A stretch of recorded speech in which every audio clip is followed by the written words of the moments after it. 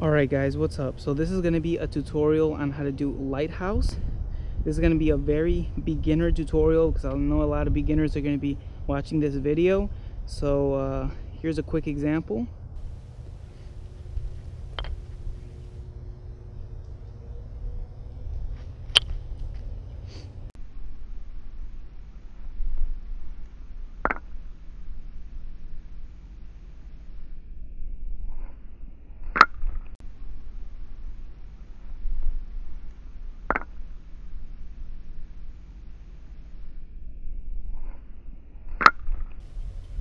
Okay, so for this tutorial I brought this kendama.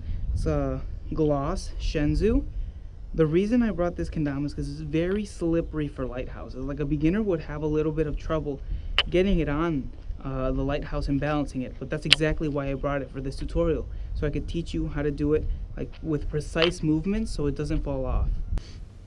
What you want to do for this trick is you want to grab the tama and get the ken so it's hanging perfectly. The string hole should be facing you, and you want to bend your knees and bring it straight up in the air. You want it to come up as straight as possible, because if it comes up crooked, like you move it to this side, you're not going to be able to catch it. If you move it to this side, you're not going to be able to catch it.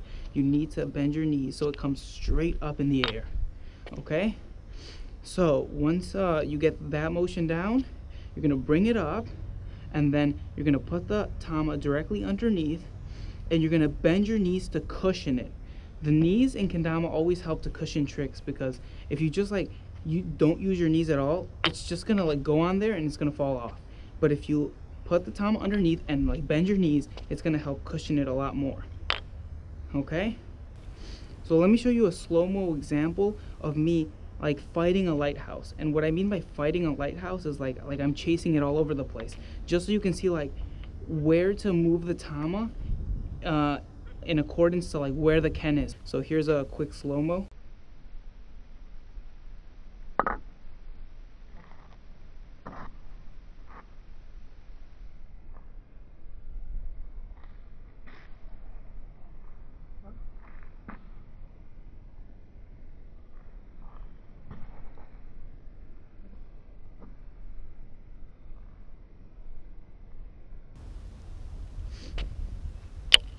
So that was a slow-mo example of like how to balance your kendama. If it's going like, for example, if your ken is leaning towards you, you like go back and you move the tama towards you so you can get it back and steady.